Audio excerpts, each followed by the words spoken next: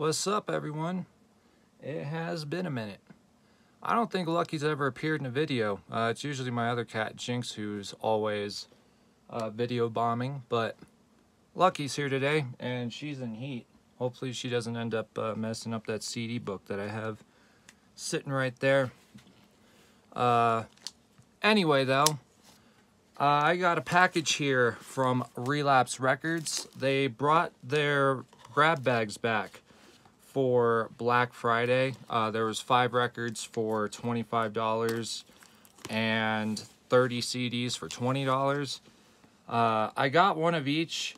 They shipped separately though because the vinyl grab bag had actually went live a day before it was supposed to, and I just pulled the trigger on it then, and then obviously the CD one the next day, the day it was supposed to be live. The vinyl grab bag is, they say, is guaranteed to have 1 clear record, which, as far as I know, every time there is a vinyl pressing of a record, there is 100 that is printed on clear vinyl or pressed onto clear vinyl, and those are saved for friends and family of the band and the label. They're not made available to the public, and hoping for some good stuff. Believe I got the album covers facing downward, so I don't know what I'm getting, but let's hope these are good. This first one is Admission by Torch. I believe this is their most recent album. I think it came out last year. Yep, last year. I believe they fall into like sort of post-rock or traditional metal. I'm not entirely sure. I haven't listened to them that much. It's just on black vinyl.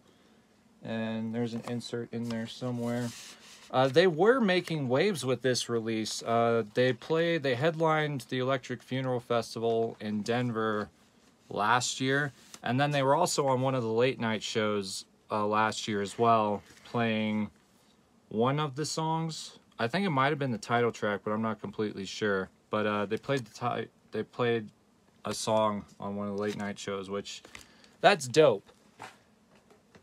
So can't say I'm not disappointed with that. I just wish I knew more about it though. This next one is Weapon with Embers and Revelations. This is a band I don't actually know about. This looks like some Mastodon type artwork though. No protective sleeve around the record. Nice. But Marble Gray. This kind of reminds me of one of the first pressings of Red Before Black that Cannibal Corpse had. Their most recent album. MDF 2013. Limited to 100 copies. So I'm guessing this obviously was made specially for the Maryland Death Fest in 2013. And still some copies lingering. Can't wait to give that a shot. Next up is Ceremony in the Spirit World Now, is what it's called. Yeah, in the Spirit World Now. I've heard about this band, but I don't know anything about it. Printed inner sleeve, colored vinyl. Nice. Download code 2. Sorry, no one's getting it, just in case I do like it. Clear with green, yellow, and orange splatter. Looks nice. Can't wait to give it a listen. Fuck it, I'm not gonna fuck with this one right now. Next up, Ringworm, Death Becomes My Voice. Hell yeah. Ringworm, I feel, is a super underrated band. I believe this was their most recent record. Yep, came out last year. Death Becomes My Voice, I would rank this up there with Justice Replaced by Revenge. And this is the one that's on clear vinyl. There's 11 songs, I believe. And if you don't know Ringworm, I feel like they're super underrated personally. They are some incredible metallic hardcore, leaning pretty heavily into the thrashy side, I would say. This one comes with this nice booklet here, lyrics, and then a poster basically of the album artwork. That's dope. I like Ringworm.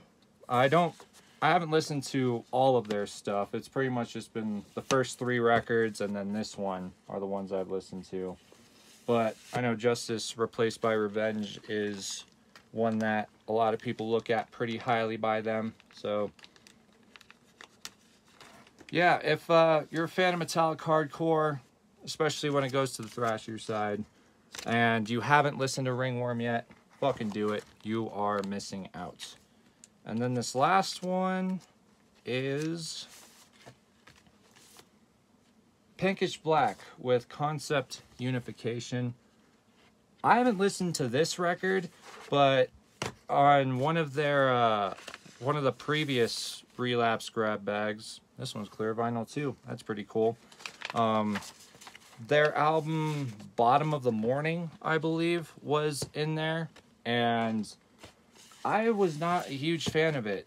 Pinkish Black is sort of doomy on the stoner side of things, and I'm not the biggest fan of that type of music. I mean, I'll give this one a shot for sure to see if I like it, but given how Bottom of the Morning went, I don't have high hopes for it either.